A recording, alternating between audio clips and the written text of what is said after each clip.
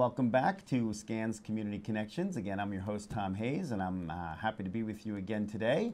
And for this segment of the show, we have another wonderful guest, and that's Autumn Dempsey. What an interesting name. Thank you. And Autumn is the Regional Program Coordinator for the Center for Diabetes Education and Nutrition at the Monmouth Medical Center and Monmouth Medical Center Southern Campus. Did I get that right? You did. Wow. It's a mouthful. It is. Well, that's great. Well, thank you for being here with us today. Thank you at for SCAN. having me. It's great. Is this your first time at SCAN? For this type of event, yes, but we've done lectures in the past. Wonderful. It's a great organization. It really is. So, we might as well get right into this. Okay. So tell us, what is diabetes education? So diabetes education is a service that we offer to people in the community, adults mainly, but we do have certain things designed for children as well, where we educate people on how to better manage their diabetes at home. We give them all the tools that they need to hopefully help prevent any type of complications that could arise.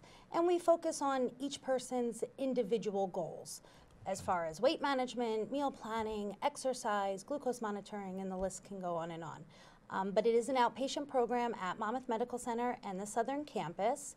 And we do see patients individually as well as group. Great. Now, if somebody's just interested in finding out if they have diabetes or something, can they come to you just for something, or are they referred by a doctor? The patients that come to us are referred by their physician, or it could be a nurse practitioner. We don't do any diagnosing, so they would need to come with a prescription, and that also ensures that their insurance company will cover the cost of the education. Great. So yes, they need to have some sort of a diagnosis to see us. And I've heard over the years that diabetes seems to keep ramping up, right? Is it still climbing, or are you seeing a plateau? Or? Unfortunately, it is still climbing. There, with the obesity epidemic, you would think it being 2017 we would have a better handle on this. Currently, there's somewhere around 85 million people in the United States with prediabetes. Wow. That's an epidemic. Yeah. And our goal is to get the word out there, give people the tools they need so we can get this under control before it becomes a bigger problem and harder to manage. Right, right, wow. Now, where are your programs located? So we have 2 locations now. We're in Long Branch at Monmouth Medical Center. That's our full-time office. We're there Monday through Friday, and we just recently took over another program that was a little bit smaller, but we're hoping to grow that in Lakewood, New Jersey, at Monmouth Medical Center South, and that's a 2-day-a-week program right now. Okay, great. That's great that you have those programs. And you say, what are the hours? So in Long Branch, we see patients between the hours of 8 a.m. and 4:30 p.m. Okay. And in Lakewood right now, we're seeing patients on Tuesdays from 9 to 2 and on Thursdays from 9 to 4. Okay, great. And that's great. Now, when you have patients come in, do you often do, when you think of education, you think of like a class. Do you have many people or several people in a class per se, or is it individual, or it varies depending on the client? It varies on the person's needs. We do try to sit down with each patient individually, one-on-one, to kind of get a feeling for what their needs are, but we do offer group learning, which is great. It's a lot of fun. We try to make it convenient hours, and it can range. A group can be anywhere from 4 people to 8 people, but we always want it to be casual, and we want people to actually enjoy being there. Right. So, but we do offer individual counseling for patients that may need that as well. Good. And I would imagine somebody may start as an individual patient and then go into the group setting as time goes on. Absolutely. Because I would imagine at first you come in and you feel very personal, but the good thing about a group setting is that you realize there's other people in the same boat, right? And now you're feeling comfortable and you're hearing what they're saying, and you might get some different ideas or tips or whatever, and you don't feel so alone with your illness and whatever comes with that. Exactly, right? And that's the goal. The goal is for people to know that they're not alone and to be around people they can identify with. Right. And it is fun to share ideas and tricks and tips that work or don't work. Right. So there really is a benefit to the classes, but again, it's not for everybody. And the beauty of it is that it doesn't have to be. We can offer the individual counseling as needed. Yeah, that's great. I think that's wonderful that you have that program, because again, as I said, and we know it is like an epidemic. It really is. And that is really tough, because it's hard, because with diabetes, like you said, it often comes, it's diet and it's weight gain and all those sorts of things. And I often say, like, why didn't nature just make it okay that we could just eat anything we wanted? Absolutely. Because life would be a lot more enjoyable if you just eat whatever you wanted and not have to worry about it. And it's interesting you say that, because one of the things that we try to stress is that you can still enjoy food. You can still participate. You can still go out to dinner and on vacation. We're going to teach you how to do that. Do that in the way that you're not overeating, but you can still enjoy the foods that you like. Right. Maybe I have to come over before I go on vacation. Absolutely. We're there. Is there a cost for diabetes education and or medical nutrition therapy? Yes, there is a fee for our service. And being that the patient does come with a prescription from the doctor, that's what deems it medically necessary. So most insurance companies pay for the cost of diabetes education and or nutrition. We have our accreditation through the American Diabetes Association, and that was something that we did back when we first opened the program.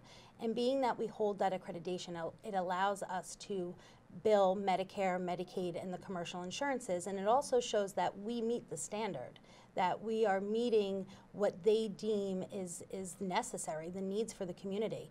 So being that we maintain that, we're able to bill for it, and it is covered, and then very rarely is there an out-of-pocket for the patient. That's great. And that accreditation, is that like an annual? Do they come in every so often just to make sure, or give you updates on what the latest is and all that good? Yes, okay. It's an annual. Annually, I have some requirements I need to do, and then the big accreditation, the big project that we have to submit, that's every 4 years. Okay. For both sites. Which is good. I mean, it's a lot of work, I'm sure, on your side, but it's important so that your clients know that you've got the latest and up to date, and that you're, you didn't just get the certificate at the beginning 15 years ago or whatever, and now you're just running amok. Correct. Which you never would, and I know with the organization you're affiliated with would never do that, but in general, that's always good for people to have that comfort level, right? So what are the roles of the RN and the RD in terms of the diabetes educators? So I'm a registered nurse and a certified diabetes educator, and as the program coordinator, my roles are a little bit different than what Lauren, who's my dietitian, she's a registered dietitian and also a certified diabetes educator. She also has tons of other certifications too. I could list them. She's wonderful. But our roles do vary. We both interact with patients, we both educate, we both counsel. My responsibilities are more for curriculum development and maintaining a certain standard of care and quality, as well as reporting certain outcomes, not only to our organization, but as well as the American Diabetes Association. So we do vary in our licensing, but we work together to give kind of like the perfect picture of diabetes. You know, you get the nurse and the dietitian, so you get the best of both worlds. That's great. That's great. So what populations do you serve in general? So the largest group that we serve is adults. We see adults with type 1, type 2, pre-diabetes, or gestational diabetes. Now, can you give me a little idea, or give us all an idea of what those different levels mean? Sure. So type 2 diabetes is what we kind of traditionally thought of as adult diabetes, or older age diabetes, I hear sometimes. Whereas type 1 diabetes used to be called juvenile and still is called juvenile diabetes, but there are some young adults that can be diagnosed. So it's type 1, and really the big difference is type 1 diabetics need insulin. They need insulin to survive. Whereas a type 2 diabetes, the groundwork's a little bit different. We focus more on the nutrition and the weight management versus the medication management. So simply put, that's probably the biggest difference and the easiest for people to sort of identify with. Whereas gestational diabetes is diabetes in pregnancy. And that's something that can happen. It's a state of pregnancy. It goes away once you have your baby.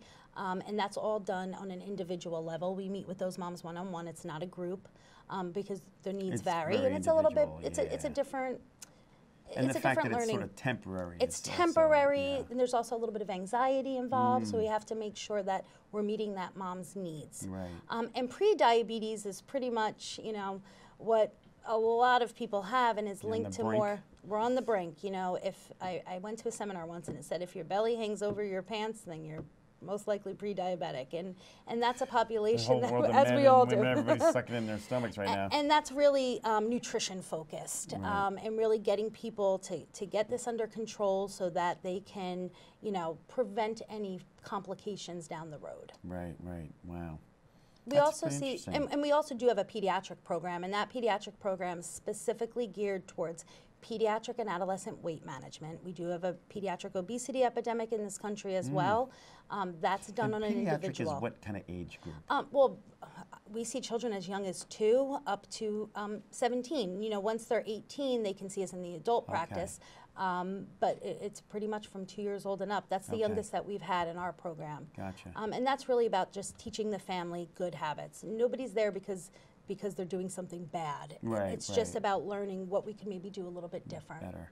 And I know a lot of the issues seem to be related to the actual food that's available. And you know, if you're on a tight budget, sometimes you're eating less quality food and a lot of sugars in it and a lot of carbs and all that sort of thing, right? So trying to get people to understand, you know, might be better to spend a little bit more to get a better quality, or try to eat something different than, you know. And that's what it is, and portions. It's portion control. You know, we could still eat the foods that we can afford, and we don't have to spend a lot of money, but we have to practice good portion control and getting active. You know, getting out there and moving, and for the kids, that's the biggest. It's so important. And, you know, getting exercise is not always that complicated. You could walk around the block or go to a park somewhere, you know, and dance in your living room. Dance in your living room, that could be a lot of fun. It could be. So what are some examples of some positive outcomes that you've had with your patients? So I do like to measure certain outcomes because I find them to be the most helpful, and they're rewarding for the patient as well. So one thing that we, of course, monitor is weight. You know, people come in, I could say in the last 10 years, I don't think anybody's gained weight in our program, so that's a good thing. They're usually losing weight. Sometimes it's 5 pounds. We've had people lose 50 pounds, 60 pounds. You know, it just depends on what their needs are. So weight loss is a big one. That gets people in the door. They want to lose weight. There's something else that we monitor closely, and that's called the hemoglobin A1C, which is a blood test that the physician would order. And it's a 3-month average of the person's blood sugar 24/7. It's not fasting. It's not necessarily after eating. It's a really, really good picture of what's been going on. So we like to monitor those. Usually every 4 months, we ask the patient to have them done. And we've seen reductions of up to 2%, which is good. Wow, that's a great outcome as far as A1C reduction is concerned. And of course, treatment satisfaction, self-empowerment, quality of life, those things are hard when you have diabetes because it's not so black and white. And what works for one doesn't work for the other. And you could be giving it 110% and still not necessarily be meeting your goals. So when we're able to help people kind of get over that hurdle, that's probably one of the best outcomes to say. Gotcha. Now we're closing down here, but what's a phone number that folks can reach out to you? Sure. So if anybody's interested in getting in touch with any of the educators, I can be reached, or Lauren, at 732-923-5025, and that's the Center for Diabetes Education and Nutrition at Monmouth Medical Center. Great. Thank you, Autumn, for your time. Thank you so much for having me. Keep up the good work. Thank you. And thank you to our viewers. So, if you're over 65, like me, and active and fairly healthy, being active and healthy alone will not protect you. Remember, the immune system weakens with age. And if you're over 65, ask your doctor about your vaccination options.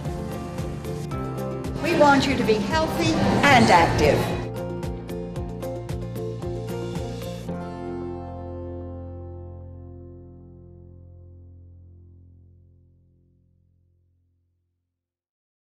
Hello, and welcome back to SCAN's Community Connections. Again, I'm your host, Tom Hayes, and I'm happy to say we have another wonderful guest for this segment of the show. We have the lovely and talented Kathy Collins, who's the Executive Director of Monmouth Cares. And welcome, and thank you for being here. I'm happy to be here. Oh, it's great. Now, Kathy, you and I serve on the Human Services Advisory Council together for several years. And I do want to tell you that you always have wonderful input there. You're a very obviously intelligent person. Thank you. But now that I'm reading some more information about what we're getting ready for today, I feel like I realize you're even more talented than I even imagined, which I didn't think was possible, but well, thank you. Here you are right before us all. I'm happy to brag about what I do. Yeah, that's great. So, the first question is about, in reference to, your work. New Jersey is the only state that has a countrywide or countywide and statewide has a children's system of care. So, tell us exactly what that means. A system of care is an agreement that all the child serving agencies that, for us in New Jersey, it's the mentally ill child. we make an agreement to all work according to the same values and the same principles and the same model of practice. And there are lots of systems of care around the country, but New Jersey has decided to make the entire state subject to this partnership that we have. So we have 15 areas, Monmouth has one, where we all work together according to a set of principles that put the child and the family in the middle of a whole array of services that we create for each family. Wow, that's great. I know. You'd be happy to be from New Jersey from this point of view. I was going to say, I know. Jersey. It's wonderful. Why aren't we we're talking famous. about that more? We're famous. Yeah. Yes, that's really great. And we're the only state that has that. Yes, we're the only state. And amazing. states come to visit us to learn how to do it. That's great. Yeah. That's really great. Now, so you obviously you're the executive director of Monmouth Cares, yes, an organization that deals with families and all that, right? So, how's the family get qualified, or how do they become part of the Monmouth Cares family? Right. Every child that we serve has a complicated mental health history. Then there are other stresses that the family has. So we work on 12 life domains, 12 areas that families can have stress in. And the more complicated the family, the more they become our family. Okay. Because our care managers have low caseloads and just 14, 15 families per care manager. And they work on all the needs that family might have. So it's very individualized and very comprehensive. Okay. So we plan for whatever that family needs in the 12 life domains, and we put together a team of everyone who loves that kid, professionally or personally or anyone. Bigger the team, the better. And then we work on strategies to help with every one of those life domains. So every one of our kids has a mental health diagnosis, and some of them have a substance abuse problem, some of them have a intellectual or developmental disability, and many of them are in juvenile justice or child welfare or special ed. I mean, so it's complicated. Families need a lot of sort of specific, down-to-earth help, not just with the mental illness. Right. Yeah. Wow, that's impressive. It's wonderful, and it's free to all the families. Any family we see, there's no cost. Wow. I know. That's a beautiful thing. It's a beautiful It's a great thing. It's like a miracle. You say that to them, and they go, "Where's the catch?" No, and there's no catch. That's really nice. Yeah. So family members, doctors, everybody that can be associated with this child, you try to pull in together, which is great because, a lot of times a lot of other family members don't understand what's going on or whatever it might be. The fact you bring them in is going to help everybody. Right, and the family sometimes is reluctant, but we put them in charge. So they're in charge of their team. We're the facilitator, and then they can pretty much work on what they need to work on, and they can preserve their privacy. They can pick who they want on their team. To put it in a nutshell, the whole idea of a system of care is to upend the power relationship between the family and the providers. So the family gets to kind of run the show with advice from professionals, and then so they can pretty much be in charge, and it unleashes like a lot of their energy and lowers their defenses. They have, they test us out, but and you get a whole lot done, especially if everyone's in the same room at the same time. They can kind of call each other out. They can kind of say, you were supposed to do this, but you didn't do it. Or we need somebody to do this. Uncle Joe, can you do this? I mean, there's a whole dynamic that changes. That's really nice. That's really wild. Yep. So Monmouth Cares is called a care management organization. So is that all part of what this means to be okay. There are 15 of us that cover every county in the state. And care management is different from case management. Case management is usually linking families up with services and saying good luck. What we do is we actually advocate for them. We plan that we create new services that don't exist that might help that kid. We have access to resources and funding that can create new things that a kid might need school clothes and that can bring a whole lot of bad effect if a kid doesn't want to go to school. We can buy them school clothes. The peer pressure and all that, they're going in raggedy clothes. We don't have all these categories that stop us from. We can find the right therapist for that family, and we hire them. We don't really hire them. We use Medicaid to pay them to come and be with the family. Okay. So we can do all sorts of creative things. It's really fun. That's great. I mean, that's really amazing. Yeah.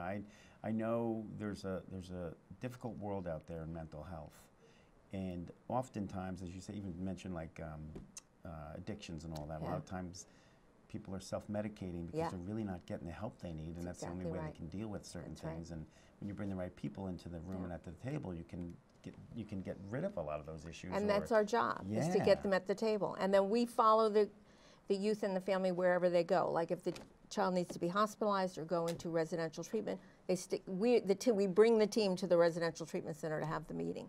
That family is always sort of in charge. So. It's so logical that it's almost crazy. I know. People say 15 years ago when we all started, people go, "Oh, what a great idea." And now they go, "Well, yeah. I mean, of course. Why wouldn't you do it any other way?" Right. That's so funny. So we have great outcomes because it's so logical if we do it right. Mm-hmm. Well, that's great. And so you say you do things through collaboration and you have system partners, right?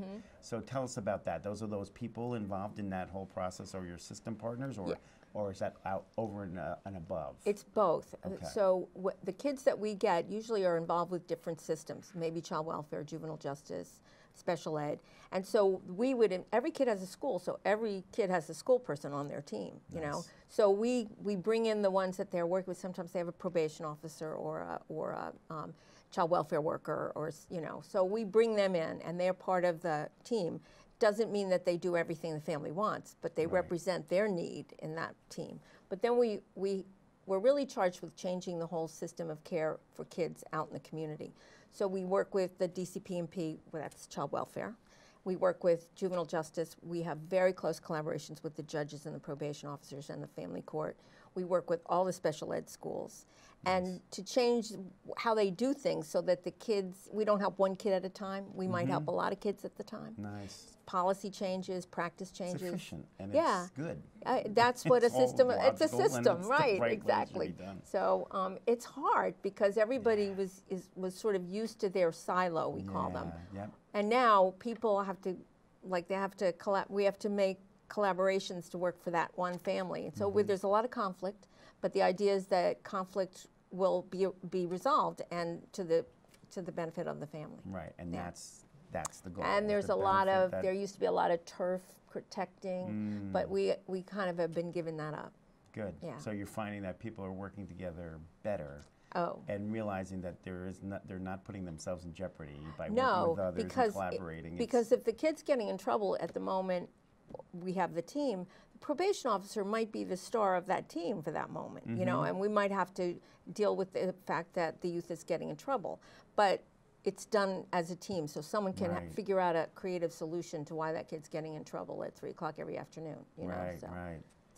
That's incredible. And it's funny because, you know, being from a company that gives a lot to a lot of charities and all that, we often look at collaborations as like, you just get more bang for the buck, like, you know, and you know, all the nonprofits, everybody's struggling for every penny they can get. It's really tough these days, as it always is. Yeah. But, you know, when you do those collaborations, that's the other thing, is that you can save money by working together instead of recreating the wheel, or, you know, or you get a lot more done than just, you know, you're in your own little organization. Well, when all the helpers are in the same room, you sometimes can stave off some spinning out of control that family might get into. So, and we've saved, this is the bottom line for New Jersey, we've saved New Jersey millions and millions of dollars because we get kids back from residential treatment. We keep kids in, our motto, one of them is keep kids in school, at home, out of trouble. Right. So we get them out of detention fast if it's about their mental illness. We get them out we follow them while they're in the hospital. Right. So there's tons of money that we save that allows us to be able to give these services at no cost to the families. Because it's a bottom line, it's a win. We'll have to send this a copy of this to the governor's office and make sure they really understand that you're saving a lot of money. We do need a rate increase for our Medicaid rate. So No, we'll send this right over to you. All right. Okay. So Monmouth Cares is charged with increasing community resources for families as well. So how do you accomplish that goal? Well, we have like 3 different ways. One is we have flexible funding that we can actually go out and buy a resource or get a youth hooked up to a resource that the family may not know about or may not be able to afford. So we can pay for all sorts of stuff for kids that will help them, because sometimes it's not the mental health treatment that makes the difference. It's the support and the connection to the community that makes the youth feel like a normal kid, right? So we can do that. We have a website called the Monmouth Resource Net, And that's for the whole community, and it's a website that has all of the resources that we can possibly find that anybody out in the community would, if they want to look up housing, they want to look up recreation, they want to look up food banks, we have it all in there so that we make resources more available to everybody. Great. And then we also have small grants that we give to the community to target the needs that our kids might have that are too small to really, attract big grants, and they're tailored to Monmouth County. Oh, that's great. Yeah. So we have about a minute left. Okay. And I know you started the health and wellness team at Yes. Monmouth Care. Oh, yes. So if you can give us a quick synopsis of that. I can do that. that'd be great. That as part of Medicaid, there's now available what we don't call it this, the behavioral health home. And that just means that kids that are getting help for their complex behavioral needs, they also have very complex medical needs. We've hired a nurse and a wellness educator to add to that kid's team. It's diabetes, asthma, epilepsy, obesity, any kind of complicated medical need that together with the behavioral health need, it's the whole kid. Yeah. And so we get to add those services to every team if there's a diagnosis.